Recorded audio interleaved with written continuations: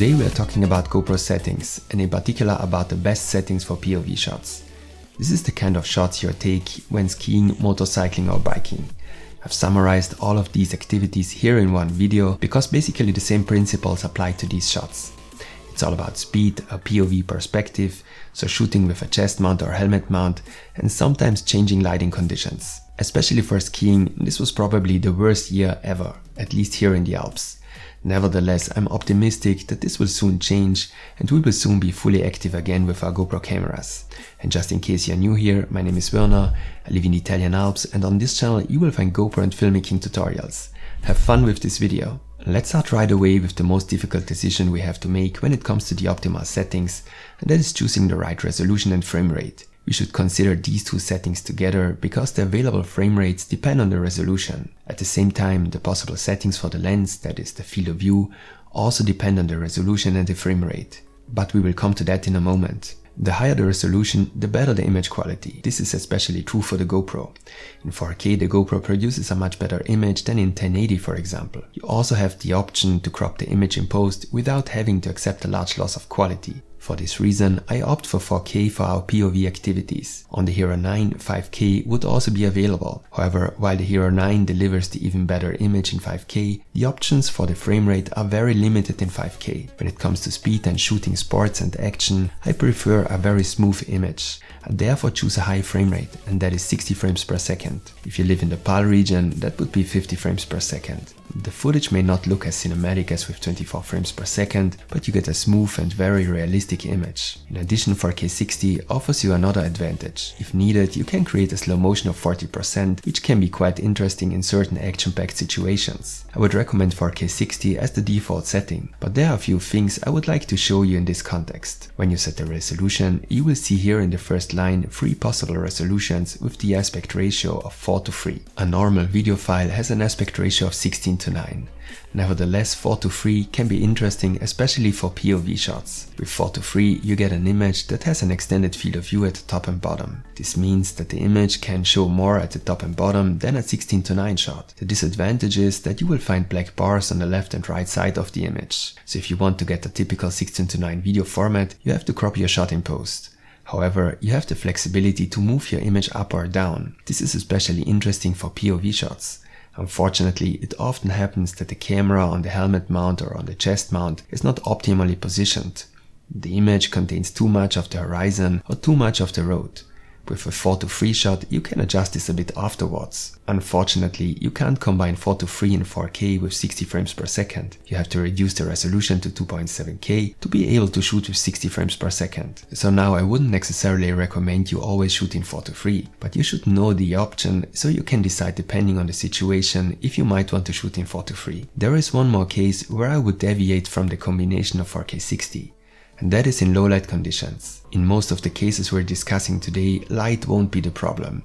But of course it could be that you're riding a motorcycle in the evening or at night, for example. In those cases, I would recommend a lower frame rate of, say, 24 frames per second, because quite simply more light can reach the sensor, which is an advantage in low light conditions. Now let's take a look at the field of view, or the digital lens as GoPro calls it. For our POV shots, whether skiing, biking or motorcycling, I prefer the standard wide field of view. It's the only way to get that immersive look. Linear can certainly be interesting for cinematic shots, but for our intended use, you should choose the wide lens. The only alternative I would really recommend is Super View. With Super View, a 4:3 shot is taken. The areas on the left and right side are then stretched outwards by the camera to get the typical 16:9 format again. Similar to the 4:3 shots, the advantage here is that the field of view is extended at the top and bottom. And this is, as I said before, especially advantageous for POV shots.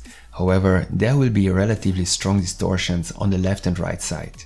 When moving forward quickly though, these distortions are not as noticeable. Therefore, Super View is definitely an interesting alternative for our purpose. Unfortunately, the same limitation as before also applies here. Super View cannot be combined with 4K 60. If you still want to shoot with 60 frames per second, you have to reduce the resolution to 2.7K. Now, if you use our default setting of 4K 60 and wide as field of view, there are two stabilization methods available: on and boost.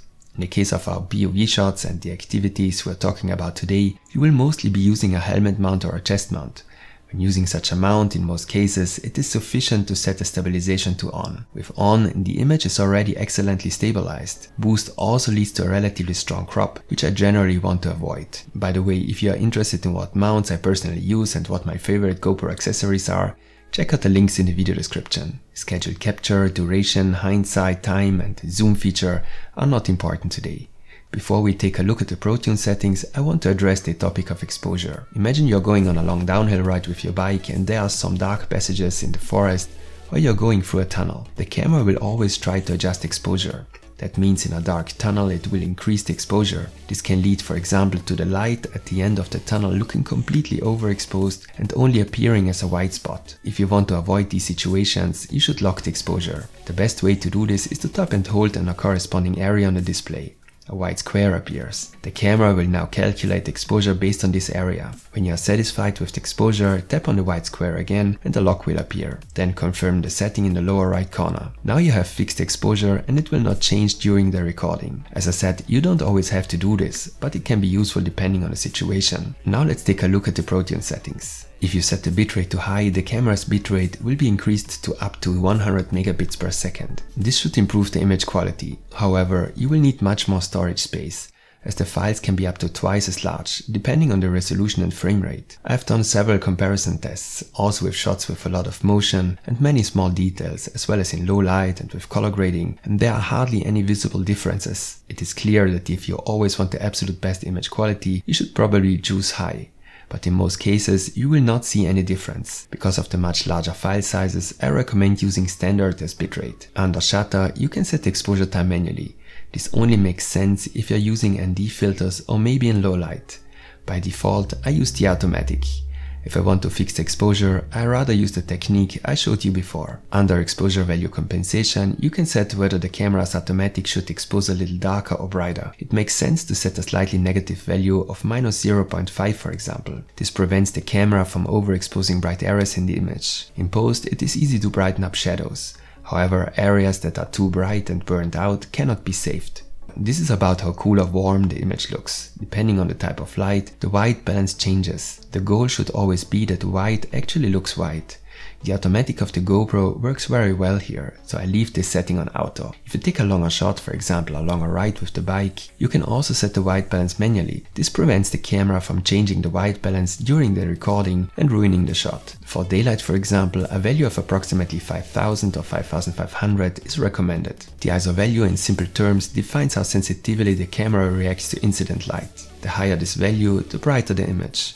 At the same time, a higher ISO value results in disturbing image noise. This image noise is very strongly visible, especially from 800 ISO. Therefore, I would set ISO minimum to 100 and ISO maximum to 400. Only in exceptional cases I would use a higher value. The GoPro was simply not made for low light situations. You should take this into account when shooting. Sharpness is a very important setting for me. High sharpness doesn't mean more detail. Rather, the camera adds digital sharpness to the shot to artificially enhance the image. However, the image doesn't get a high quality look.